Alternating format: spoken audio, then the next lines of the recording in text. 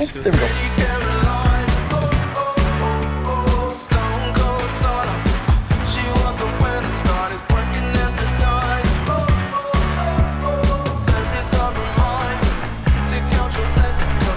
What's going on, y'all? Welcome back to the channel. If you just saw that box, I've got some exciting news for you guys. We're going to be showcasing, unboxing, giving a partial review and our first impressions on a brand new reel for the second time this week, man. I know it's crazy. It's another Daiwa. We picked up our first one ever from our friend John the other day, the Zillion, like top-notch, top high-end, right? I had ordered this reel already because I wanted to showcase a budget-friendly reel, which is going to be what this video is really about, showcasing something. This is now probably like our most affordable bait caster because over time we've just chosen to buy Shimano's, things on a little bit of a higher price point because you do get what you pay for in fishing, the cheaper plastic components, and a lot of these affordable budget bait caster reels are not going to last over time or hold up to some big fish. But we're going to put this guy to the test today, and we're going to take it to a spot where I've caught some decent sized fish before and see if we can really break this thing in a pond where we pulled out over 5-pounders, and maybe we can link up with something big and see how this thing holds up. Because if it is as good as they say it is, I think you guys are going to love this one. It came in at like $60, a very affordable bait caster option when you're getting into something like Daiwa or Shimano specifically. Those are the two top brands that we've been fishing with the most on this channel. Let's go ahead and get this thing out of the box. We're gonna rig it up quickly and we're gonna head out to go fishing. I was literally just editing a video right here, thinking to myself, sipping on some Topo Chico, trying to clear off some SD cards. It's beautiful outside. It's like 5 o'clock and I bet you the fish are biting. That and the fact that I just got this thing in the mail today sparked today's video, which is let's go get this thing in the water and see how it performs. So let's do it.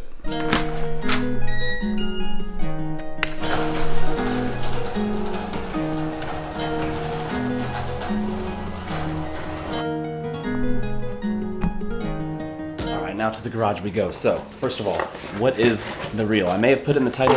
I also may not have put it in the title, so I don't even know at this point. I'm gonna edit this video later today. I did do a little Instagram story post though earlier, so I put some blue tape on the box so you guys wouldn't know the model, but never fear, it's gonna look just like new. And reveal the CR80 HSL, which I think is like high speed gear ratio. L would be left-handed. So right off the bat, I'm realizing that it actually displays left or right when you buy a Daiwa, I assume across the board with all of them. Like if you were to get a Shimano and it was left-handed, it would be the 81. So 80 would be right-handed, the even number. The odd number would be the 80 spool size, but it would be 81, which would represent left-handed. So that's something different with Daiwa. I'm just gonna cover quick specs, but I really wanna break this thing out and showcase some first world use. So let's just cover this right here. It's a 7:5-to-1 gear ratio, which is their HS, I believe, high speed. It weighs in at 6.9 ounces or 195 grams. It has 15 pounds of drag, it says, max drag. It cranks in about 30 inches of line per full turn of the handle, 29.7, and it's got 7 ball bearings and 1 roller bearing. Fantastic. So, got your little instruction manual. Oh dude, this thing's clean. It's just black, gray with a little gold on there too. All right. And by the way, you guys, I just want to brag on today's sponsor and longtime supporters of us over here on the channel, KARL'S Bait and Tackle. We get all kinds of stuff from them. Purchase maybe 90% of our tackle that we throw on a day-to-day basis from KARL'S Bait and Tackle. And so what I did this month was I stocked up on some more of those tungsten weighted hooks right there with the underspin. These things have been just crushing it with some swim baits throughout the spring. We got some more Nico weights. I got some more clamps for like quick releases when I'm throwing some larger hard baits. We'll probably use this guy today actually, because I have a plan for what I want to throw today. Springtime, you guys, and I'm thinking a hard body bluegill swim bait, which we haven't thrown in a while. It's called the Jackal Gantrell Jr., which you can also grab at KARL'S Bait and Tackle. We caught so many fish last spring on that thing that we need to just hurry up and get this thing rigged and on the water. So look at this guy, dude. I don't know what it is. It's probably just the fact that I know the price point that makes me think when I look at it, it's a cheaper looking bait caster just with the design, but at the same time it looks clean. Talking about the colors, it's got the black, the gray, silver with a little bit of gold on the tension there, and then on the handle as well. The knobs are feeling good. You can tell the material's not quite the same and as comfortable as like the Zillion that we just got. It's feeling pretty smooth without any line on it, without actually just casting it. The spool size, I guess, is the 80 spool size, so a smaller spool, you might be able to get away with throwing some lighter baits on this thing without backlashing. You know, when you get like a 200 size spool reel, you've got a lot more line on there, almost like a denser, heavier spool with all that. And so if you're trying to throw some light baits, it might not fly quite as well as with something like this. So I am curious to see how lighter baits perform as well. We might tie one on after we catch some on the bluegill bait just to see and check the casting. And it looks like it's just got a standard magnetic clicking brake system. and it goes all the way from your maximum down to your free. And I would say it's probably got like 20 clicks in there. So we're probably gonna start by cranking this thing up all the way to the maximum. I think it might be a little breezy today, so we're gonna throw this thing on max brakes and really figure out the balance between where we want this for max distance and at the same time no backlashes with the bait that we're throwing. I'm looking for a specific rod here. Is that it? There it is. And so this is a perfect model to reference actually. This is a Corrado with a 200 size spool. It's a little low on line, but the fact is this holds a lot of line, and sometimes that Corrado 200 can be a little challenging to throw some lighter baits on. You can certainly tune it in and get it just right, but at the same time having a smaller spool is gonna aid in those lighter baits and finesse tactics. So just figured I'd point that out. This is the rod we're gonna be throwing it on though, the Gold Reaction rod. It's gonna have a little bit of a slower tip, great for treble hook baits, and that's exactly what we're gonna tie on today. So let's put that thing over here and get some line on it and get to the water. And I believe this is the box we need.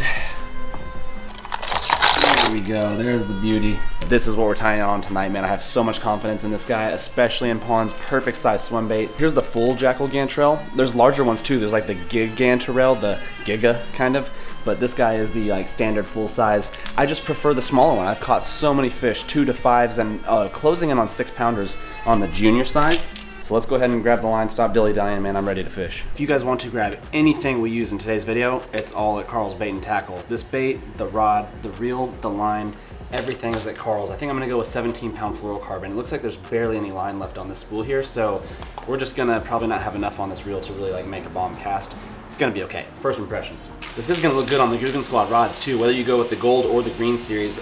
Okay, so no T-wing system on the $60 one like that $360 one we just bought. I might not even have enough line to cast. This is gonna be interesting. Okay, so we really don't have enough line on this spool, but we're gonna make it happen for you guys today. All right, you guys, we have made it out. The spot is real clear, so it's gonna work well with this bait, but the grass is almost up to the surface here, so I might not have the best chance with this thing at this exact spot.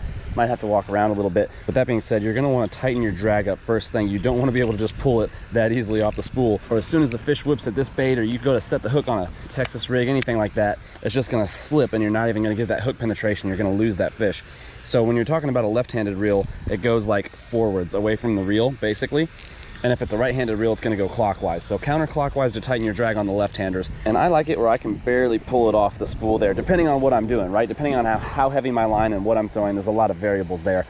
But if your drag is just slipping, you're not gonna catch those fish. And if your drag is so tight, specifically if you're pairing it with lighter line, like 10-pound or less, you're just gonna snap the line half the time when you go to set those hooks. So if you got it locked down completely, that's gonna be when you're just flipping, you're hitting some heavy stuff, some heavy line, heavy rod, all that. Otherwise, you wanna be able to just pull it a little bit. And you'll know for sure after you catch a fish or two on every new reel where you kinda want it, because maybe there's even some slight variance than just that little method. But we don't have a lot of line on there, y'all, but it's okay because springtime, a lot of these bass are probably going to be creeping up shallow, so I'm not going to be bombing cast with this thing tonight. Forget about casting distance. This thing is going to cast exceptionally well. I can already tell. A reel in this price range, you know, somewhere between 50 and 100 bucks, I have no doubt this thing's going to cast as far as you could ever want it to at these ponds or lakes. And we're just going to focus on how well it might hold up if we catch a fish. That is the goal. So let's go ahead and cast this thing out. Clear water spot. This realistic looking bluegill swim bait should bring bass right over to it, and we'll see if we can't get a fish on this thing for you guys. Yeah, this thing will cast great. I haven't even really fine-tuned it just yet, and it's already getting good distance. And that's on a 7-foot, 2-inch medium power, moderate action rod. So literally, if you were throwing this thing on like a 7.5-foot rod, this bait would be flying. I just spooked a bass right off of this bed. Here he comes back. Oh wow, this thing is locked. I wonder if he'll go after a bluegill. No way. I spooked it off that time. Okay, well, looks like there's a lot of bass on beds here. Oh wow, there went another one right off the wall. Dude, these bass are hugged up against this thing. All right, we've seen a couple, but we're just kind of spooking some smaller ones off the bank. I'm gonna make a move to another pond, I think.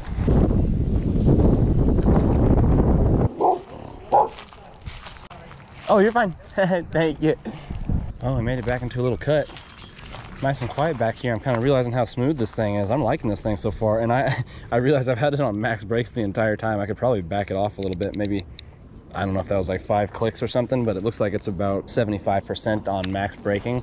And then the tension I haven't adjusted at all either. It's just falling real fast, which is fine, but I might tighten that up just a little bit to decrease my chances of a backlash after I just... Oh, hear that?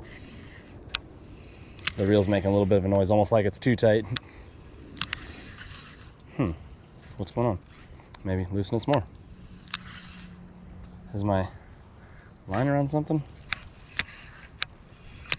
It's making a little bit of noise. Y'all hear this? Y'all hear that? Let me just like loosen this all the way up. It's still doing it. I don't know if it's the tension or what. Okay, well, $60 price range. Maybe that just happens. What did I do? I guess. Oh, well, we're gonna throw it. I think it's gonna find itself back to normal here in just a second, but regardless, I tightened up the tension just a little bit and I loosened up the brakes a little bit. So liking the reel so far though. Nice and easy to palm, feels good in the hand, looks fantastic on the Gold Series rods. Look at that, just peeked out in the sunshine. I mean, it's like literally a perfect match for the Guggen Gold Series rods. This thing's gonna go great on the gold or the greens just because it's basically all black, as I said earlier. So if you're looking for a budget combo, this reel paired with that Guggen green go-to rod might just be the best bang for your buck for an all-purpose combo for crushing the banks.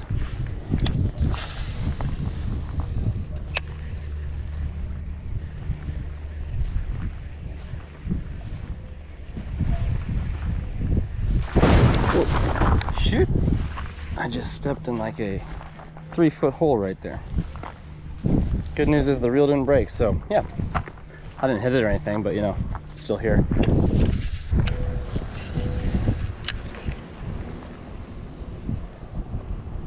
Oh, there we go. Oh no, golly, just had some flash. I saw there was a lot of action right there. That might have been our one and only chance for this spot. I don't know if that fish got hooked good enough to like scare it off or if he'll come back for it, but dang it. I see a bass right below me on a bed, but I'm not sure if I'll be able to get him. Wow, this fish is locked. Do I have anything that would work good with this rod? Because I'm really not sure. Okay, so this rod has an extremely slow or soft tip, so I'm thinking of like a smaller hook that would penetrate with a lighter hook set basically. So I've got this little Ned rig crawl right here. This might do the trick. It's got an exposed hook, a little bit smaller gauge, so I might be able to get this fish if he eats it, even with this rod that's designed for treble hook baits. This might be all we need to test out this reel, see what happens if a good sized bass hits. I think this thing's like 2.5 pounds. All right, we're gonna go for it. He's gonna freak when he sees this little crawl. This might be a first attempt. Thing's not even budging. Wow, this thing's smart, real smart. Oh, does not like it. Oh wow, we spooked it. It's circling back though. This one's locked, y'all. Dang, spooked it. I'm gonna have to switch it up to something else. Come on, man, let's break in this reel. It's gotta be a color she doesn't like. Wow, she ate it. She ate it. She doesn't like this color. Okay, okay, got it. Noted. Color, scent, something about it. Got her, got her, got her. Nice. There we go. Top of the mouth. That's a good fish too. Drag's not even slipping, y'all. Good fish. Come on, come on, good fish. Yes. Dudes, drag is not even tripping. Reaction rod. Oh yes. That's a good fish, y'all. That's a nice little pond bass right there on the Ned rig. Shoot. Thank you, sir. That's a good little guy on the Ned rig. So we found out exactly what she didn't like. She didn't like that orange color on the top. Woo! 2 bites in a row. Sometimes you just gotta switch up the color for those bedfish. Solid 2 1/4, maybe 2 1/2. Sick. And this thing handled like a dream, dude. Drag did not slip at all. And that wasn't even fully cranked, right? What? Okay, that is a deal. All right, let's let him go. We'll see ya. I'm thinking that was the male too. I just saw a big wake. Maybe the female was gonna come in and protect the bed now that he was off. Well, this whole night we thought we were gonna get him on the bluegill bait, and we ended up getting him on the Ned rig on a reaction rod. Definitely not the way you're supposed to do it, but the reel is what we're trying to showcase today with lackluster amount of line and everything else included, y'all. What a success.